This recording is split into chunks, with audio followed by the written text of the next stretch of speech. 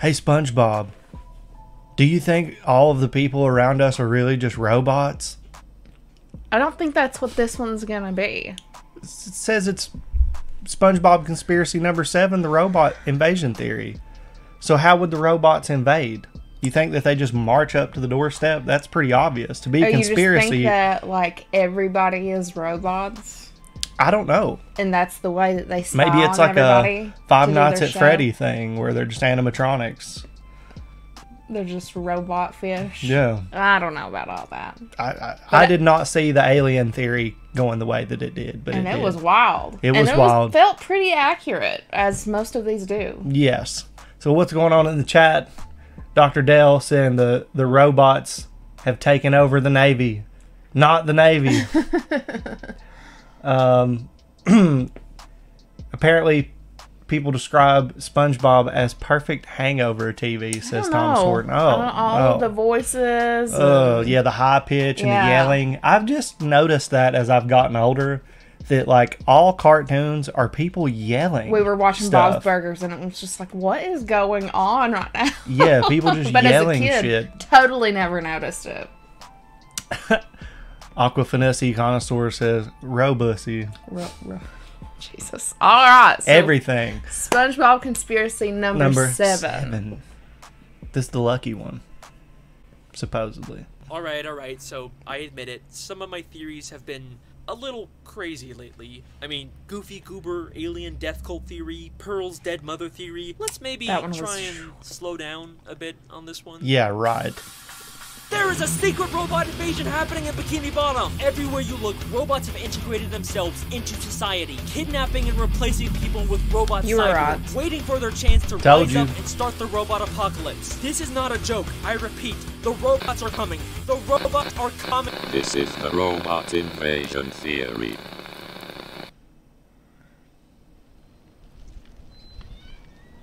Uh-oh.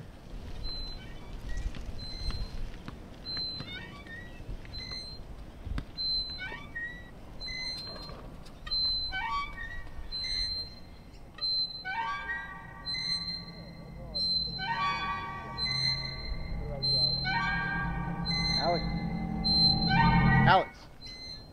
Oh. Sorry, what? You okay, dude? Yeah, sorry, I've just got a lot on my mind lately. How's the, SpongeBob theorizing going? It's good. It's good. I'm actually thinking about maybe stopping. Why? They're huge. Yeah, I mean, people watch them. It's just... I didn't go to film school for 3 years just to make SpongeBob theories forever. Yeah, but I mean, it's just something you're doing now. Doesn't mean you have to do them, like, forever. It's easy for you to say. I mean, what, you're a year out of film school and you're already directing commercials? Yeah, but I didn't go to film school to make commercials either. It's just something I'm doing for now. I like SpongeBob theories. Yeah, maybe. I don't know, these videos also just... They take a lot to make. Not sure if I'm up for it anymore. Dude, up for it? You just like watching cartoons all day. That sounds awesome. I would kill to have as many followers as you, man. I'd be set. I've been trying to get my film funded for months, and I still have nothing to show for it. You know, sounds like a pretty sweet gig you got there. But... Hey, it's time for another SpongeBob conspiracy. Wow, I just realized I've been making SpongeBob videos for over a year now.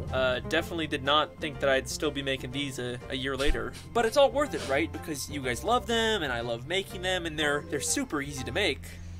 The sponsor. Time to talk about today's sponsor. Do so you apparently like intense, action-packed mobile games? Epic rosters with hundreds of characters to play and bosses to fight? Well, then you'll love Wine from Bright Cellars. You know, after a long day of SpongeBob theorizing, I like to crack open a nice cold wine. Wow. Red. But here's the thing. I don't really know anything about wine. That's why it's good. Bright Cellars has got my back.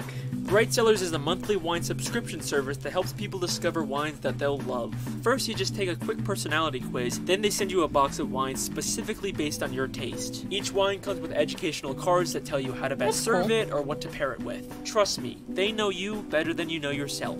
This is the Forever Fleeting. Very good, very good. I'm getting a little bit of little bit of peaches, which is nice. Kind of reminds me of the peach cobbler my mom used to make me as a kid. Bright sellers, they always know. They always know. A little bit of apricots too. Kind of like the first kiss I ever had at the Sadie Hawkins dance. Apricot lipstick.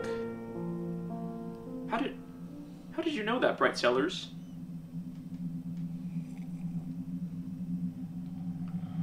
Oh my god. Orange blossoms. My Gam used to call me her little orange blossom. How did you know that, Bright Sellers? How did you know that? Bright Sellers is offering 50% off your first box. Wow. That's 6 He's bottles all of about wine the for just suspense and drama, $53. Yeah. right? That is a lot of wine for that price. But hey, you gotta be 21 or older to order, okay? No kids. No kids, wine's for adults. Adults like me. Just go to the link on the screen to get your 50% off. Now that I've drinking my wine, I will begin the theory. Drinking his wine. Yeah, I was thinking this is very One of Terminator. my favorite episodes of SpongeBob is the season 3 episode Crabborg. SpongeBob watches a scary robot movie, then gets super paranoid about robots taking over, and even kidnaps Mr. Krabs. What? You think I'm a robot? We don't think, we know. It's a really funny episode, but I can't help but wonder if SpongeBob's fears might be a bit more justified than we thought. No. In the episode SB129, we get our first glimpse Such of a the future weird of Bikini Bottom, episode. 2,000 years later. Okay, Oh. what's going on here? Why is everything chrome? Everything is chrome in the future. We see a world covered in chrome, where everyone has been replaced with robotic people. SpongeBob, is that you? SpongeBob? No, I am SpongeTron. And this isn't the only time we see a future full of robots. In the Season 7 episode Back to the Past, SpongeBob time travels to an alternate future where Man Ray takes over, and once again, people have been replaced by robots. And then, in the second SpongeBob movie, Sponge Out of Water, there's a deleted Didn't scene watch where it. SpongeBob and Plankton go to the future and see this. We did it! I wonder when we are. Excuse me, sir. Do you know what year this is? Cyborgs? We didn't go back in time. We went front in time. And there's even foreshadowing in episodes that take place in the present. In the Krusty Krab training video, we hear this. Well, luckily for you, Mr. Krabs' fear of robot overlords keeps the balance of technology in check. And in Insecurity Guards, we can see an exhibit that clearly shows the evolution of SpongeBob eventually getting taken over by robots. Okay, so What? there seems to be a lot of evidence for the future of Bikini Bottom being taken over by robots. But honestly, why does any of this matter? I mean, robots ruling the world is a pretty common depiction of the future in lots of different media. And even if this is the canonical future of the show, it's at the very least thousands of years in the future. It's not like we can already see this robot invasion happening in present-day Bikini Bottom, right? Here's an interesting question about SpongeBob that's always bothered me. Why are there so many robots in the show? And I'm not talking about Sandy or Plankton's inventions. It makes sense for them to have robots since they're both genius inventors. But why do hospitals and office buildings and amusement parks and Weenie Hut Juniors and many, many more places have such advanced robots? I mean, let's ignore the fact that they're underwater and robots wouldn't really make sense down here. Bikini Bottom isn't like a super advanced society, right? You wouldn't really say that they have much futuristic technology, except when it comes to robots. But why? And what's even stranger is that there are many, many instances where these robots suddenly turn evil. The first time I really started to notice this was in the Season 7 episode Tunnel of Glove. SpongeBob and Pearl get trapped in a Glove World boat ride that's full of animatronics. Patrick tries to set them free by breaking into the control room, but accidentally God, causes Head the first. animatronics Are you to right suddenly again? turn evil and attack SpongeBob. Just like Five Nights at Freddy's, dude, I'm telling you. Now, this is a pretty basic cartoon trope. Someone accidentally breaks the controls, then the robot malfunctions and turns evil. This isn't really all that weird for SpongeBob. Except, what's strange about this is that Patrick doesn't break any controls. He hits a button labeled Animatronic Override, and that's what causes the robots to turn evil. I'll just gingerly... Oh.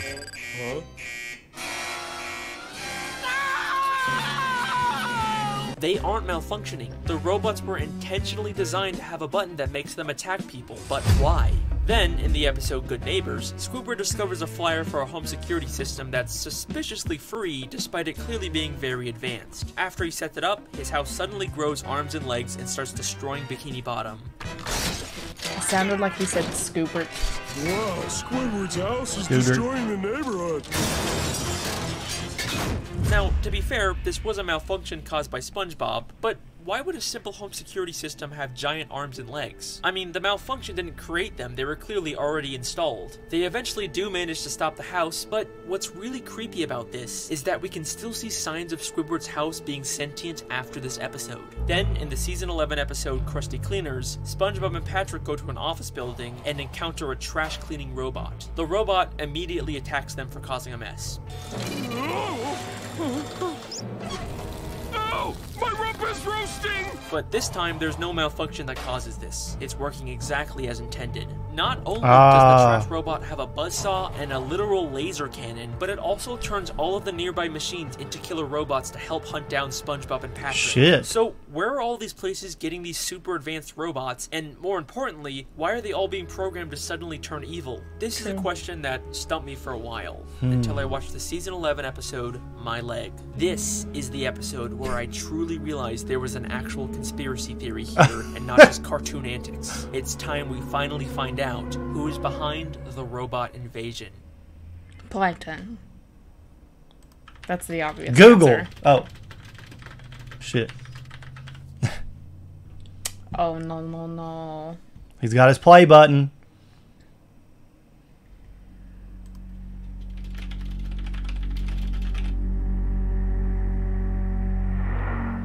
So it's Squidward? Yeah, I was getting ready to say, if you got a giant tentacle monster, that little knife probably not gonna help you. I'm still serious about you leaving this house. It's not that I don't appreciate everything you've done for me, it's just... Oh, I thought that shadow was a tentacle. Very different things. You know, I don't want it to come to this, but I will use force if I have to, so you better go. Oh shit. Can't even have a SpongeBob thing without jumping. The episode My Leg focuses on the reoccurring gag of this one fish always injuring his leg throughout the show. My leg! My leg! My leg! At one point in the episode, he goes to a hospital and meets a robot that works there. It's just a small throwaway gag. The robot never turns evil or does anything strange. Don't take my leg! Don't take my leg! But there's something awfully familiar about the robot's design. Let's go all the way back to the season 3 episode Plankton's Army, you might be which right. opens with Plankton trying to steal the Krabby Patty secret formula with a robot disguise. You never know what trick he'll use to steal me secret Krabby Patty formula. What a quaint restaurant. I think I will sample their wares. These robots have an uncanny similarity, right down to the same tie. Okay, but the tie maybe we looks could just chalk different. this up to the showrunners being lazy and reusing assets. But SpongeBob has always had a pretty diverse amount of robot designs throughout the show. And it's not like this is a direct copy-paste either. They went to the effort to redesign the face and colors, but it was still clearly based on Plankton's robot. So, here's my theory. Plankton has built many robots to try and steal the Krabby Patty secret formula, but I think after he fails to do so, he doesn't just throw them away. He redesigns the robots and then gives them to different businesses in Bikini Bottom with the intention to one day use them to take over the world once he has enough in place. I mean, Makes what sense. Plankton really wants isn't the secret formula, it's to rule the world. I will rule the world! And there's even the video game, Battle for Bikini Bottom, where Plankton tried to take over using an army of robots. So, this theory doesn't seem too far-fetched for Plankton's character, but we're gonna need a lot more evidence if we're gonna prove he's the one behind all the robots in Bikini Bottom. So, let's get started. In the Season 3 episode, No Weenies Allowed, we see a robot working at a place called Weenie Hut Juniors. Would you care for another Diet Cola with a lemon twist, Weenie? And while it doesn't resemble any of the robots we've seen Plankton make, does that voice sound familiar to you? Would you care for another Diet Cola with a lemon twist? What a quaint restaurant. I think I will sample their wares. And again, it's not like this is the default robot voice voice we hear in SpongeBob. There are many different voices the show has used for robot characters. What a quaint restaurant. Greetings, I am Robo 2.1. No threat detected. This is very uncomfortable. Leave my father alone! But here, they specifically recreated the voice from Plankton's robot. Let's go back to Glove World for a second. In the control room, we see a machine on the wall that looks shockingly like SpongeBob. So much so that Patrick even mistakes him for it. We know Plankton has built a SpongeBob robot before in Welcome to the Chum Bucket. Maybe he repurposed it here inside of Glove World. In Krusty Cleaners, the trash robot also has a striking resemblance to Plankton's robot in the Season 9 episode Eek and Urchin. In the Season 5 episode The Patty Gadget, Squidward tries to get SpongeBob fired by replacing him with a machine that creates Krabby Patties for free. But it's never explained where Squidward got this machine. Now, it doesn't resemble anything we've seen Plankton make, but a staple in a lot of Plankton's inventions is having them resemble his likeness, especially with one eye in the middle, and that's exactly what we see with the Patty Gadget. And the patties it makes are terrible, which would make sense for something Plankton made. In the episode All That Glitters, SpongeBob buys a super advanced talking spatula.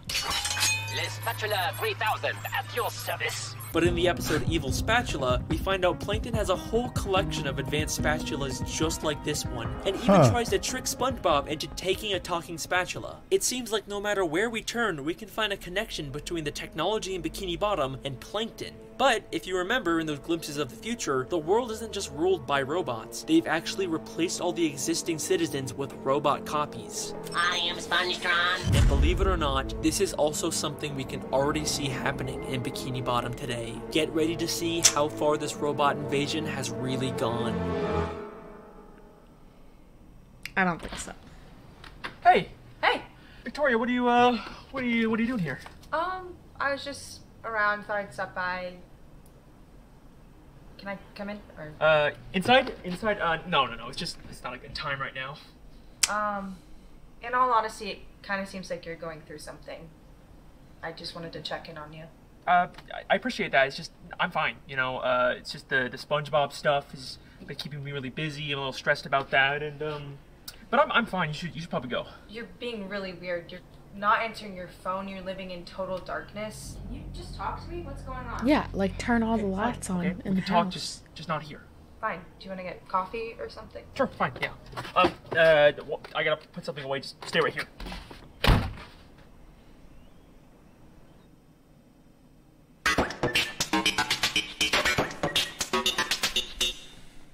Now, we know Plankton has tried to turn people into robots before. SpongeBob, come in here. Or should I say Robot Bob? But he gave up after Robot SpongeBob was Bob. too annoying. You've got to take that yellow nightmare back.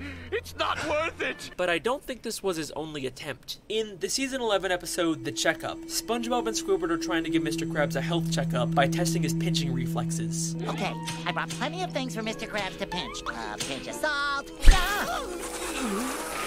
And one of the things they have him I've never pinch seen is that. a baby.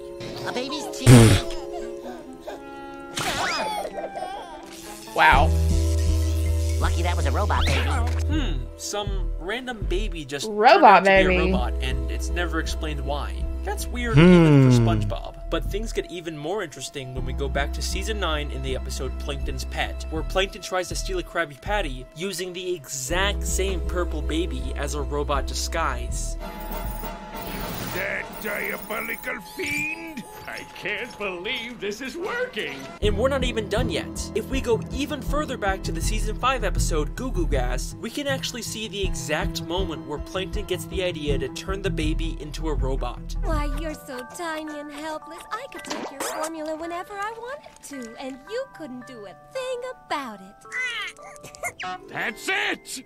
Finally, victory will be mine! Now, in the episode, it's implied that this is just him getting the idea to turn everyone into babies to steal the formula, but isn't it crazy how it also perfectly lines up with the purple baby fish suddenly turning into a robot in future episodes? Now, there's another fish who's always been very suspicious to me, the strangely realistic news anchor fish. All of Bikini Bottom is abuzz over the identity of a mysterious flying man who helps people. Son of a Who bitch. knows what superhero act of courage he'll astound us with next? In a show full of cartoon characters, why is he the only realistic one? In fact, I made a whole theory about how there are evolved cartoony fish that can talk, and primitive realistic fish who can't. But as many people have pointed out, the one exception to this is the realistic news anchor fish. Well, if you ask me, he looks a lot like one of those animatronic singing fish you buy in a gift shop. Especially the way he mechanically moves his mouth and how we only ever see one side of him. So, already a pretty strong indication that he might be a robot, but there's also something familiar about his voice. What kind of cruel, careless, Wait a second. canvas all the seediest lowbrow dives in town? That's right, he has the same voice as Plankton. And if you're gonna take over the world, then you're definitely gonna want to control the media. But how exactly is There Plankton you have replacing that. these people with robots? Well, I think the season 10 episode Whirly Brains gives us an important clue. In this episode, suddenly a new toy becomes extremely popular in Bikini Bottom, the Whirly. I don't recall that. Attach the propeller and watch your brain soar hundreds of feet into the air. Yeah, it's a weird episode. So people are actually voluntarily attaching devices to their brains and ripping them out of their bodies. He's the original and Elon no one thinks Musk. that this is suspicious? If you ask me, this seems like the perfect way to replace someone with a robot. Remember, in Welcome to the Chum Bucket, Plankton told us how he turns people into robots. I'll be forced to remove your brain and implant it in my robot chef! By removing their brains. But is there any proof that he's the one behind the Whirly Brain toys? Let's take a look at the new SpongeBob prequel, The Patrick Star Show. Every once in a while, the show cuts to this stop-motion parody of Frankenstein with Plankton, and he actually uses Whirly Brains to conduct his experiments. It's not super clear how this all connects to the main show. I mean, we do see Patrick interact with the stop-motion Plankton at some point, so they're at least in the same universe, but regardless, it's still a solid connection. We see another head-based gadget in the season 11 episode Bottle Burglars, an invisible helmet being advertised in a magazine for only 99 cents. And in Invisible. the same episode, we see Plankton using the exact same helmet. Crabs will never see me coming, Invisos. Now, maybe this is just implying that he bought the helmet from the magazine, but that doesn't really line up with what we know about Plankton as an inventor. Plus, I can't see them selling a tiny version of the helmet just for Plankton. Seems a lot more likely that Plankton created the helmet and is selling them to the people of Bikini Bottom, possibly as a way to create more robots. Probably so. Alright, so we're starting to get a pretty clear idea of how Plankton plans on turning the citizens of Bikini Bottom into robots. But there is one more character that I believe has already been secretly assimilated into a robot. And it's not some random background character either. It's one of the main characters in SpongeBob SquarePants. This final part of the robot invasion theory is going to completely change the way you look at the entire show. Are you ready? Because this is the Patrick Star theory. Dude, did you watch this? I've never seen it.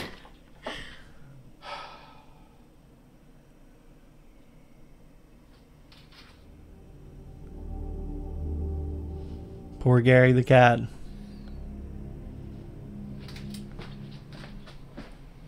Gary is also the name of the snack. Shit. Victoria? Victoria! Victoria!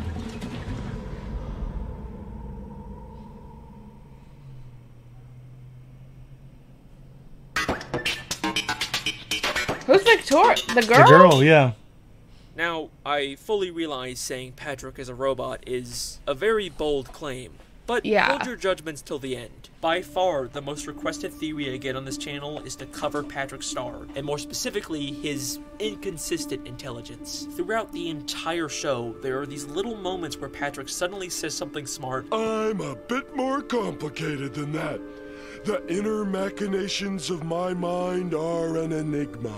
And then immediately goes back to being dumb. There's so many examples of this happening that many people have actually made their own theories about it. Is Patrick secretly a genius and just pretending to be dumb? Does he have a secret split personality? I diagnosed Patrick Star with trauma-induced anxiety triggered spontaneously duplicative multi-intellectual DID with additional paranoid schizophrenic delusions of a mental multiverse. Maybe, but I've come to a bit of a different conclusion. It's a lot for Patrick. Noticed how every time we see Patrick try to think, there's either sparks or smoke coming out of his head? Oh. Wait a second. speaking again. And almost every time we see inside of Patrick's head, it's represented with gears or some kind of machinery.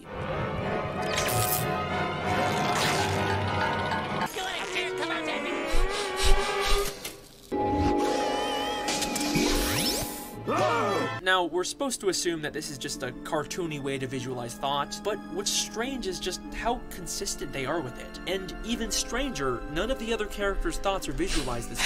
Just got an order from the boss. Dump everything that isn't about fine dining. Squidward's happy gland is forced to take shelter in the recesses of his mind. It's only Patrick who seems to have this robotic association with it. And just look at how detailed they are with it. While Patrick's head is sparking in Rule of Dumb, if you look closely, you can see a spring pop out of him, and even a hole left behind by the spring. That is such a small detail that no one would notice unless you were going frame by frame. And if this is just supposed to be a metaphor inside of Patrick's head, how come SpongeBob clearly sees the spring come out? Okay, so let's entertain the idea for a moment that Patrick might be some sort of robot. How would he have gotten converted, and why does this cause him to randomly become smart every once in a while? Well, I looked at all the scenes where Patrick suddenly does something smart, and I noticed a bit of a pattern. There are two different types of these moments. There are times when we think he's saying something intelligent. Wait, SpongeBob!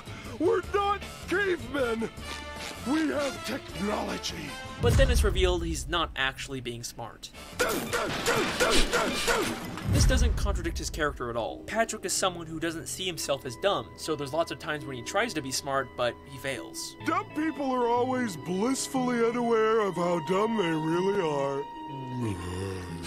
But there are also moments where he actually does do something undeniably smart. Wait a minute, Squidward. They might be onto something. We could filter the CO2 through our ballast tanks, refire the engines, and ride the shockwave out of here. Wow. He's right. But then he immediately acts oblivious to the fact that he was being smart. We're going through with your plan, Patrick. Yay! What plan? So, I kept track of these two different types of moments, and it seems like after Season 3 is when he suddenly switches from pretending to be smart to actually having these smart moments. And this switch perfectly lines up with the Season 4 episode, Patrick's Smarty Pants. In this episode, Patrick falls off a cliff and gets his head knocked off. SpongeBob accidentally replaces his head with some brain coral, which makes him become a genius. I find all this laughter to be highly illogical. In the end, they switch back to his normal head, and Patrick goes back to his usual stupid self. But take a closer look at the scene when he first puts on the brain coral. Here's your head.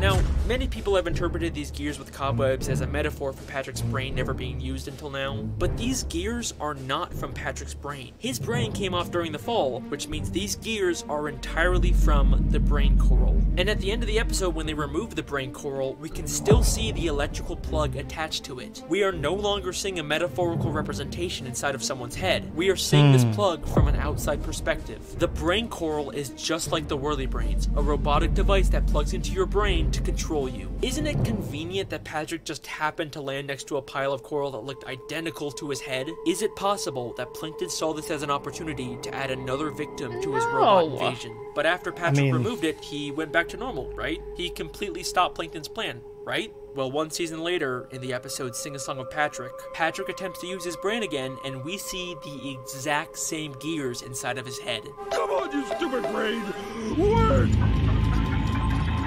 The creators went out of their way to recreate the exact placement of all the gears from the brain coral, which means the head Patrick put on at the end of Patrick's Smarty Pants was not his head. It was another piece of robotic brain coral. But it seems like for whatever reason, this brain coral isn't as effective as the first one, and he's only able to have rare moments of genius. In the Season 12 episode, SpongeBob's Big Birthday Blowout, Patrick has another one of his smart moments. Oh, would you look at the hour? It's almost time for me to take SpongeBob on that tour so you guys can decorate his house. But this moment in particular is very interesting because Plankton is actually there to witness it. And take a guess how Plankton responds to him. I guess even a broken moron can be right once a day. He calls Patrick a broken moron because he knows Patrick is a broken one of his experiments. And if you still don't believe me, in the newest episode of Season 13, The Goofy Scoopers, we get this scene. This stinks. I wanted to go backstage for an autograph. Plankton was here. Yes, he certainly was. And that is the robot invasion theory. Wow. Thank you very much. Okay, robot invasion theory done. Hey, we just passed 500,000 subscribers. Thank you guys so much. This is honestly a dream come true for me. I mean, I've always wanted to have this many people watching me for SpongeBob theories. You guys wouldn't like all immediately unsubscribe and leave me if I stop making these, right? Thanks again for watching. I've been your host, the SpongeBob guy. I will see you. I'll see you guys. Bye.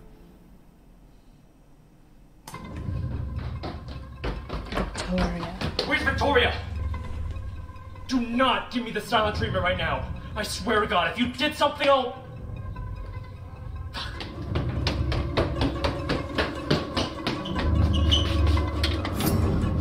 Oh my God! Victoria, where were you? I was using your bathroom. Why the fuck are you pointing a knife at me? Okay, it doesn't matter. Okay, you cannot be here right now. No, I am not leaving until you tell me what's going on. Listen, I promise I will explain everything to you later. You cannot be in here. Why are you so afraid of me being in your house? Victoria, I promise you, this is not the time. We have to leave right now. Your muse isn't gonna eat me! What? You mean the big tentacle monster in my basement? Yeah. How do you know about that? I have one too. What?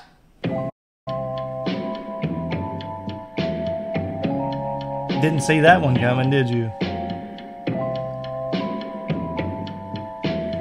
So, like, hold on now.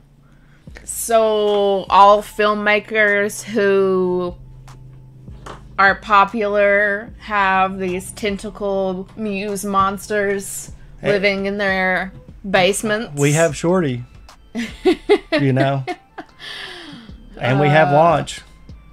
I don't know. I don't know. They're their own little furry gremlin monsters. This one, there were times when I was like, oh my God, like, I've never even considered that. Like, there's no way. And then he would put it together, and I was like, oh, well, there's no way for me to not believe that. Right. And then he got to the coral thing. And I get where he's coming from, but I don't think Patrick's brain has been replaced by a robot brain. I believe everything up to the point of where it's just like, yes, Plankton is trying to take over the world. Yes. I'm sure he has replaced some people with robots and is making robots to be violent and terrible. Yes. That's where it ends for me. Because the coral thing, I get, like, you know, it looked the same, whatever. But do I think that Plankton made somehow robotic coral brains so that maybe Patrick could possibly one day fall? It would be different if you pushed him, right? Or I don't know. He would have to have done a fuck ton to line that one up. Yeah, I agree with you on that. Yeah. Damn, for a kid's show, this gets pretty off the fucking rails, doesn't it? The more that we watch these, the more that I realize, like, there's a lot more going on than I ever thought. My little cousins, this explains a lot. I mean, I was obsessed, you know.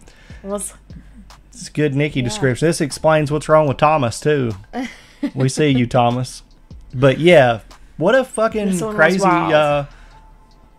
what a fucking crazy series so far. Yeah. I wonder if there's going to be one where he's like, go ahead and predict it, because you figured all this one out before we watched it.